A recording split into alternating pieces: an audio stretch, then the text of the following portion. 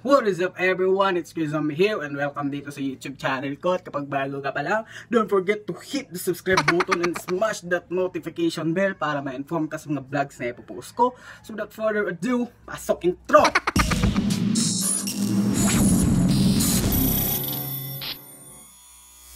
So today's content po guys is magre-react tayo dito ngayon sa the scariest videos on the internet.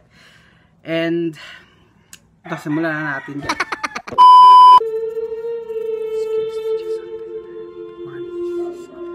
Scariest videos featured on the channel since its creation is the law. Turn the lights off, put the headphones on, and enjoy the video. Okay.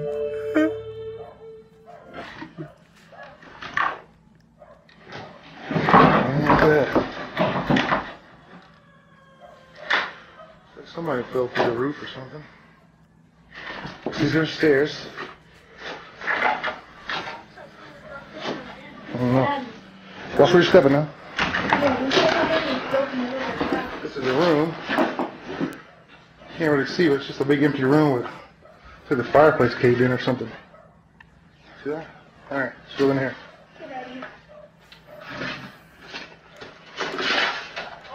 Watch out, guys. This is creepy, dude. You hear that? Creepy. Hey guys, look at that hole. Huh? Looks like someone tried to fill it. That's creepy, man. Hold on. You hear that? Quiet. You hear that? You hear that? I heard something. You go first. What the hell is that? Whatever it was. Creepy as heck. Oh. I don't know. Kitchen is over. Bricks falling down. This whole wall's gone, dude. That's crazy. Old stove. I don't know what to do. Hold on, you hear that? What? I heard it too. Go ahead. Oh, let's get out of here, man. That's creepy.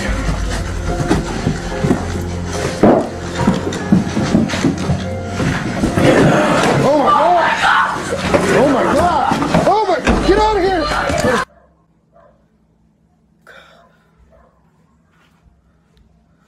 あれは僕が大学時代にサークルに入ってたんですけど、その打ち上げで飲み会をしたんですけど、その時にビデオ回してて。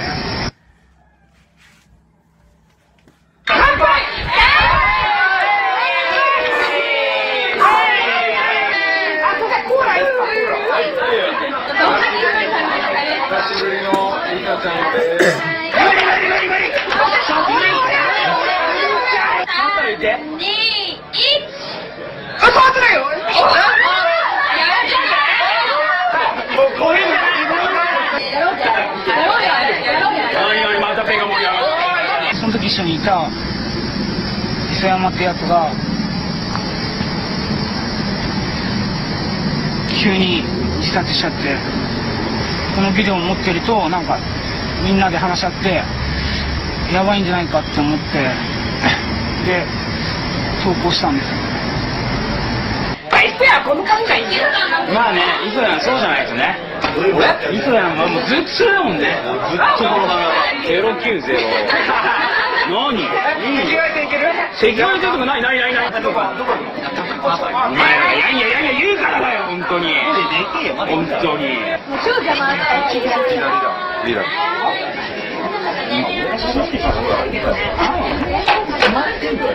綺麗じゃん。綺麗じゃん。何が？もうダメだよこれ。一人？あれ一人？誰かと喋ってない？一人ってことはまだあれみたい。綺麗じゃん。綺麗。その女の人はなんか居酒屋にいた時に映してたんですよ。なんか最初にその友達とかと話してた時にちょっと変な人がいるなっていうのを一人で結構ブツブツ喋ってたりしてたから。全然知らない人？全然知らないですね。全く知らない人でした。心当たりがない。全然ないっす。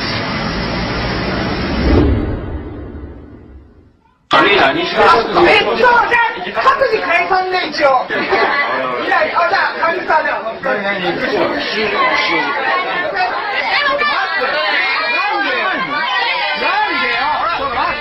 どうでしょう。どこ行くよ。ジョージいいの？またお前らと言ってもさ、寒いもん。あらんちも。うちかよ、もういいよ。飲み会が終わって、まあ、各自一応もう解散みたいな感じで友達の家に行って飲み直そうってことになって駅の方に向かって、その時ビデオ回してて、そしたら映っちゃって。ありがとうございます。大丈夫ですかね。あなたけれです。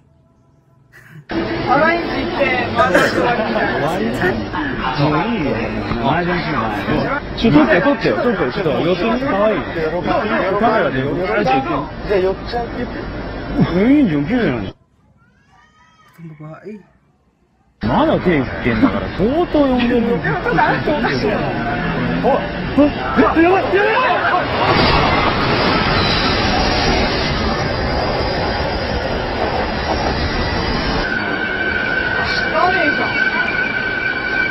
大丈夫かお前。大丈夫か。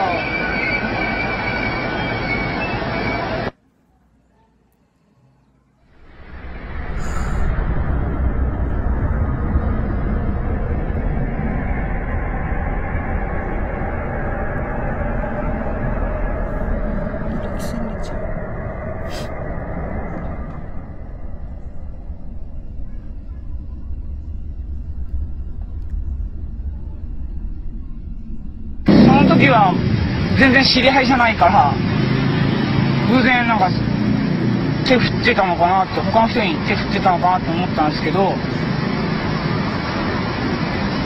あれは確実に俺らの方に振ってたんじゃないかなと。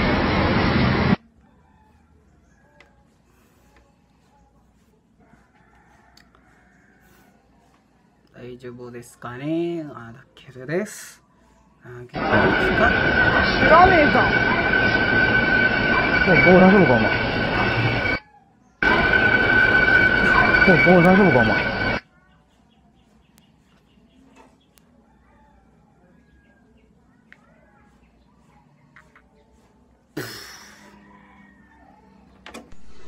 As a child, who hasn't dreamed of a favorite doll? Or a teddy bear coming to life and being a very best friend forever and ever. Robert Eugene Otto had a doll who stayed with him his whole life. An artist and his muse in eccentric Key West, Florida.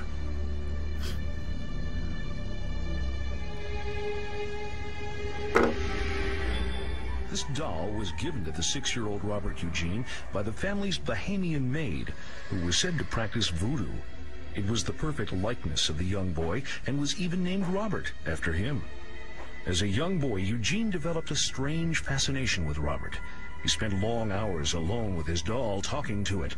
And when anything went wrong at home, Eugene always knew who to blame. It was Robert, he would tell his parents. Robert did it. Robert did it. Eugene Otto became one of the most celebrated artists in this famous artists' colony. His fame grew beyond the southerly Keys, as did his wealth. He preferred to paint in seclusion, alone, indoors, and with Robert always by his side. Eugene settled down with his wife Anne here at the artist's house close to Duval Street in Key West. Robert, of course, went with them. Anne disliked the doll from the moment she first saw it. It gave her chills just to look at it, and she didn't like her husband's obsession with it. Still, she humored him, and Robert was given a room of his very own, away in the attic. There he stayed until Eugene told his wife that Robert was angry and demanding a room with a view. Despite Anne's objections, he moved Robert out of the attic and down to the turret room. Robert was seated at the window looking out over the street. Children on their way to school said they saw Robert through the windows moving about the turret room, glowering at them. Inside the house, Eugene became increasingly irrational and violent, smashing things and lashing out at his wife and screaming like a madman. And then all of a sudden, he would be himself again, and he would always say exactly the same thing. It was Robert. Robert did it. Robert's influence seemed to grow stronger and stronger. A plumber working alone in the turret room with Robert fled the house in terror. He later said he'd heard Robert giggling.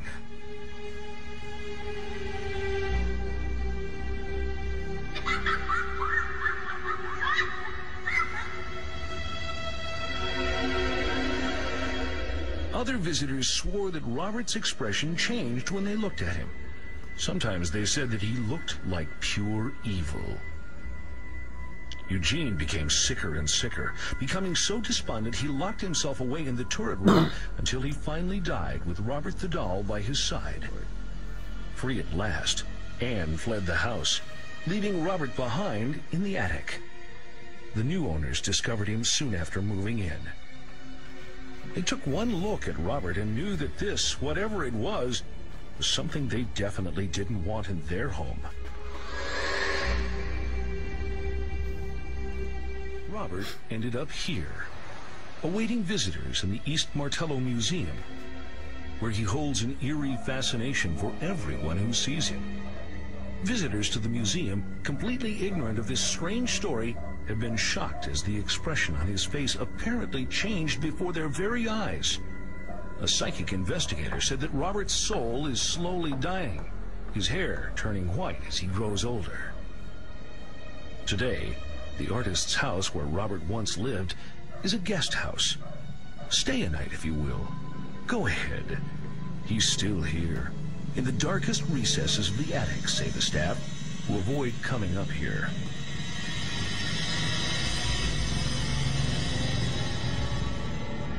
And after her death, Eugene's wife Anne appeared here too. Her ghost stalks the turret room. Anne is trapped here now with Robert, the doll. And as for Robert, the artist, he tragically discovered that the things we love to possess sometimes end up possessing us. Been to the hospital, Ghost, Japan. Reportedly driving many viewers ill insanity. さあ、今日はちょっと怖いとこに来てます。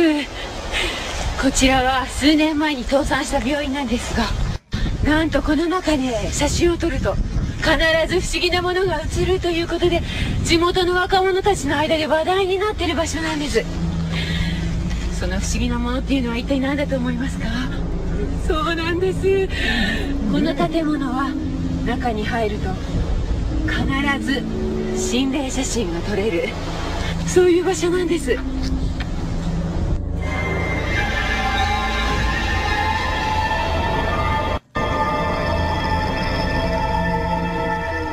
以前この中で心霊写真を撮影したという若者に話を聞いてきました。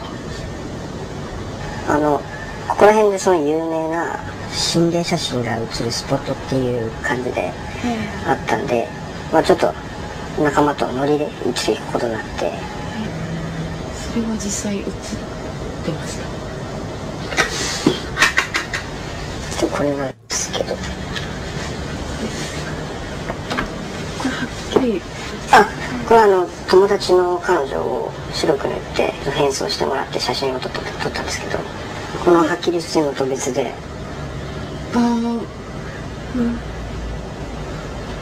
まさか本当に写るとは思わなかったんで、で一応まあこれ撮ってからなんですけど、友達の中で体の具合が悪くなっていたりとか、あとこの彼女ですね、友達の彼女なんですけど、この子はあれ以来連絡が取れなくなったみたいで、なんかちょっとすごい気持ち悪いなみたいな。それだけではないんです。実は先日この建物の中で一人の男性が階段から転落して救急車で運ばれるという、そういう事故があったんです。怪我をしたという男性に取材をしてみると、正直あんまよく覚えてないんですよね。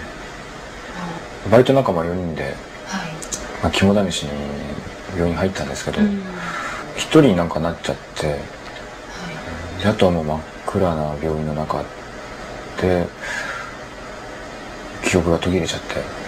かすかにでもちょっと記憶に残ってるようなことってありません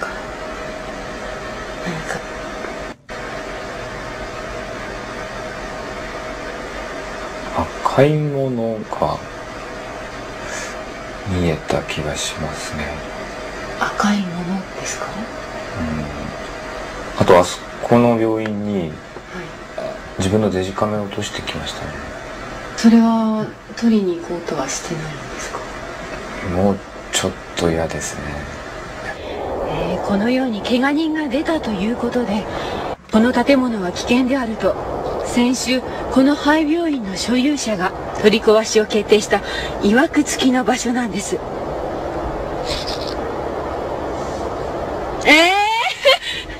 嫌ですよ。写真撮ってくるんですか、こん中入って。やめましょうよ。やだな、暗いな、怖いな。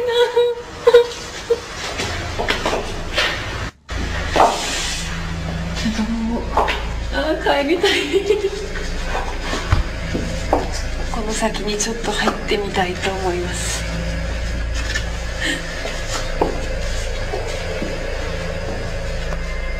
こう埃っぽいような、なんか空気がよどんでる感じがすごくします。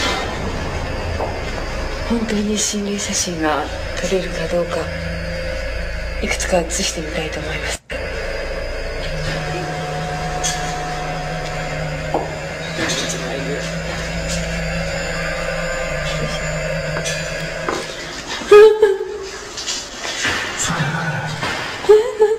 カメラ。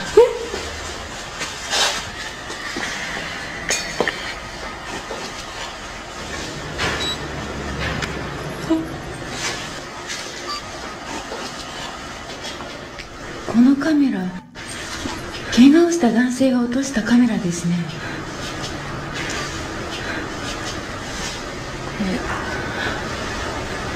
何か不気味なものが映ってます。なんだろう。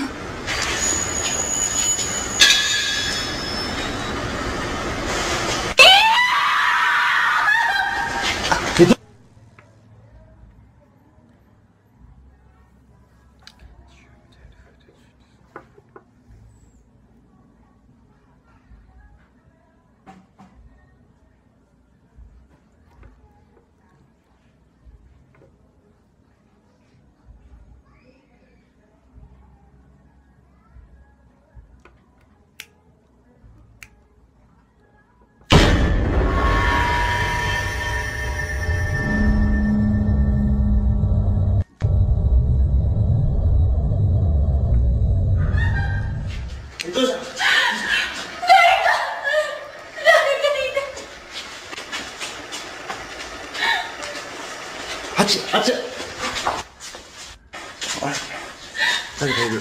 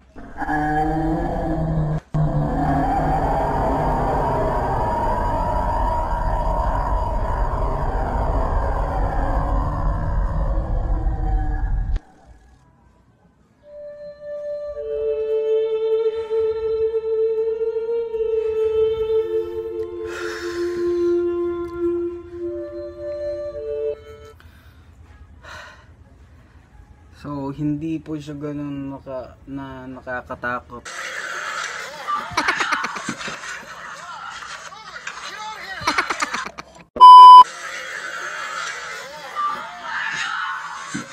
Okay. Konti lang. Natakot ako ng konti. Pero still nakakatakot pa rin. So, gagawa tayo ng part. Siguro part 3 na to kasi gumawa ako ng watching creepiest video 3 AM challenge. So, ito na yung part 2. Tsaka gagawa tayo ng part 3 next time. So, that's it for today guys. Thank you so much for watching and see you on my next vlog.